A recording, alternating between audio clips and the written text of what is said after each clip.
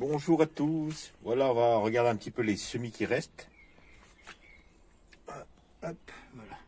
Donc, vous voyez, potimarron, celui-ci, il avait poussé, la feuille était pourrie. Donc, mais vous voyez, je l'ai gardé et ça pousse bien. Voilà. Pour vous montrer, ça c'est mes potimarrons.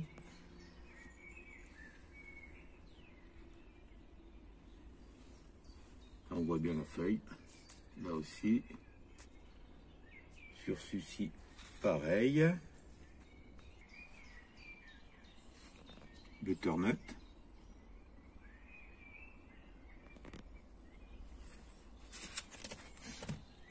Par contre, ici,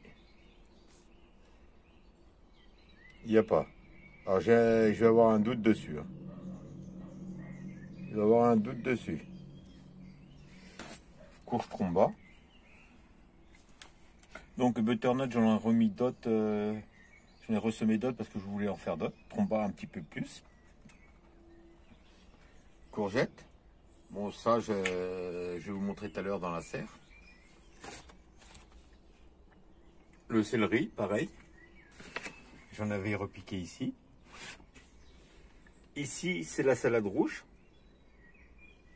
Que je suis en train de... Bon, ça pousse un peu partout, mais je suis en train de repiquer, vous voyez ici. Là, vous avez de la rouge et de la verte. Sachant que je vais vous montrer que j'ai remarqué que la rouge, c'est pas fait manger. Et tous mes vertes, plus une seule. Donc, vous voyez, ça c'est melon.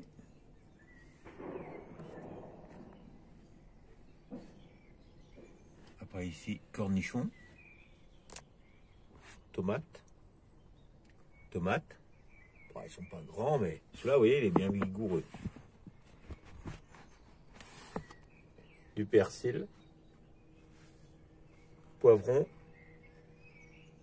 Aubergine. Je trouve que ça pousse vraiment trop doucement. Encore melon aussi. Cornichon. Ça, je viens de les mettre, hein. Je viens de les faire. Là. Oignon rouge. Et ça, c'est des plants qui vont partir. Il y a tomates cerises, potimarron, courgettes, tomates. Là, il y a du melon, des cornichons. Voilà. Tournesol.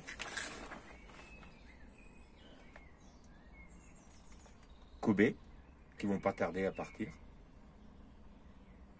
En pleine terre. Ces deux-là, toujours. Ceci se pousse doucement, donc je vais attendre un peu. Et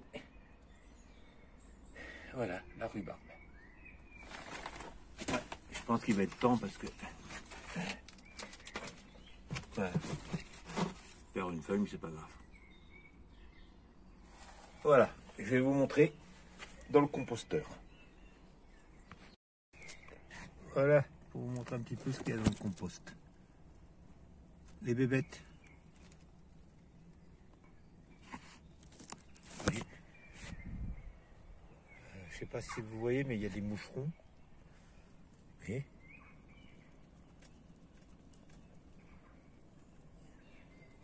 allez.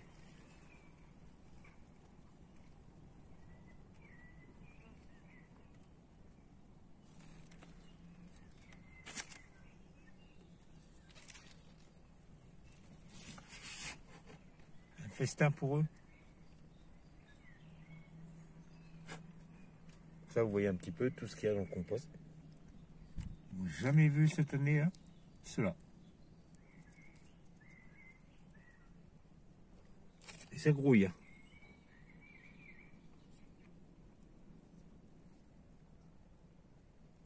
Les moucherons aussi. Voilà. Voilà, une petite vidéo, vous voyez, pluie en Bretagne. Comme ça, il fait un peu plus doux. Donc hier, j'ai juste décompacté. Ça veut dire que j'ai juste aéré la terre. Hein. Avec ma fourche bêche, j'ai juste planté, écarté vers là, tac. C'est tout. Il n'y a pas de retournement, il n'y a rien. Et donc avec la pluie, comme ça permet la pluie de rentrer dedans. Et ça va assouplir la terre, vous voyez. Je fais ça partout. Donc après, il n'y aura plus qu'un coup de râteau à donner. Je vais vous montrer les petits pois. Nickel. Vous voyez, la vigne, ça commence de partout. Donc après, il faut que je vois, parce qu'il faut que je mette un grillage ici demain. Déjà pour faire grimper les petits pois et pour voir pour la vigne, pour qu'elle s'accroche. Donc ça permet d'aérer bien le sol et que l'eau rentre. Comme c'était assez sec. Alors, je vais vous montrer. Voilà. Donc ici j'ai une cuve. J'ai une cuve de 300 litres. Bon. C'est sûr ça se remplit doucement là. Vu la pluie qui tombe, il ne tombe pas grand chose. Voilà, pour vous montrer un petit peu dans la serre aussi les fleurs. Ça c'est lit. Et d'autres c'est des fleurs. C'était un mélange de fleurs que j'avais acheté à graines du bouquet. Donc là ça va faire un joli. Et ici j'ai tout nettoyé. Courgette. Ça c'est le dernier que j'ai planté il n'y a pas longtemps. Il avait des fleurs jaunes déjà, donc j'y ai mis. J'ai mis dans le même principe que l'autre. Des blettes.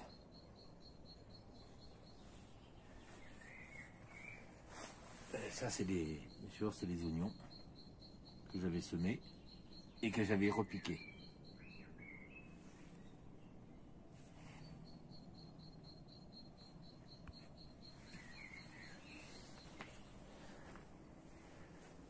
Ça c'est du compost. Ça a débordé par la trappe, donc j'ai préféré enlever.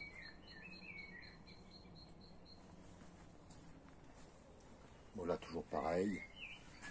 Ça c'est, excusez-moi, oignon blanc, betterave. On a un petit tomate qui pousse.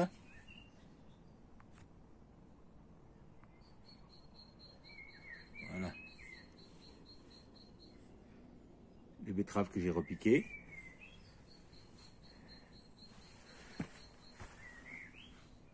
Fenouil. Et salade rouge ou marron comme vous voulez. Alors ici, comme vous avez parlé déjà, j'avais une salade qui s'est fait bouffer. Et celle-ci, non. Pour vous montrer. Ici, j'avais mis 4 salades. J'ai dû mettre... elles se sont toutes fait bouffer et j'ai mis du céleri. Du céleri. Plus rien. Bon, après, c'est pas grave. Le céleri, j'en ai gardé dans la petite serre pour les repiquer. J'attends que ce soit un peu plus grand. Donc, ce qui est important, c'est le matin. Hop, on vient, on vérifie. On trouve, là, j'ai trouvé un escargot tout à l'heure. Hier, j'ai trouvé une grosse limace, comme ça, on fait du nettoyage. Où elle se plante et on les chope. Je vais vous montrer les petits modulos.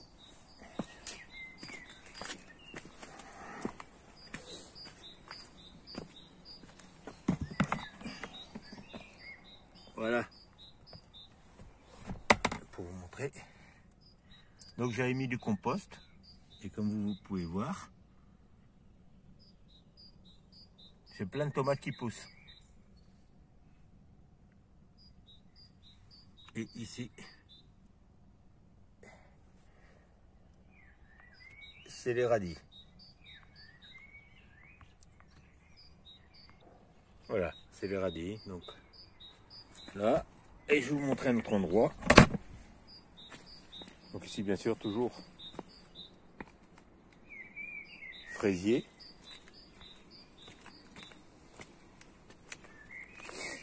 J'ai semé ici, vous voyez, sachet de radis qui étaient périmés, de graines du baumeau. Et ça sort. J'avais mis un tout petit peu pour voir. Donc ça sort. Donc je vais voir. Voilà, on va continuer.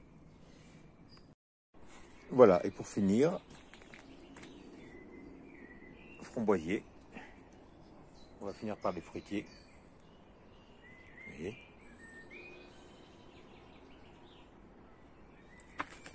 Kiwi. Là par contre, il y a eu une sacrée gelée, dernier coup, il n'y a pas eu longtemps de ça. Donc il a attrapé le gel. Mais bon, ça va, vous voyez, ici c'est nickel. Là aussi. Le pêcher. Alors j'avais une pêche, mais elle a disparu parce qu'il y a eu un sacré coup de gel encore. Donc cette année, on a été servi entre le froid et le gel. Donc à voir, il reste 3-4 fleurs, je verrai bien. Vu qu'il a pris le gel, vous voyez, pas mal. Donc il y a beaucoup de choses qui ont cramé, donc qu'il va falloir que je taille. Vous voyez, ceci, pareil. Et le pêcher. Voilà, c'est fini. Par contre, je vais vous parler de deux chaînes. Vous avez Tom Garden, je vous mettrai le lien. Et vous avez le potager de Philippe. Voilà, je vous souhaite une bonne journée à tous. Bye, à bientôt.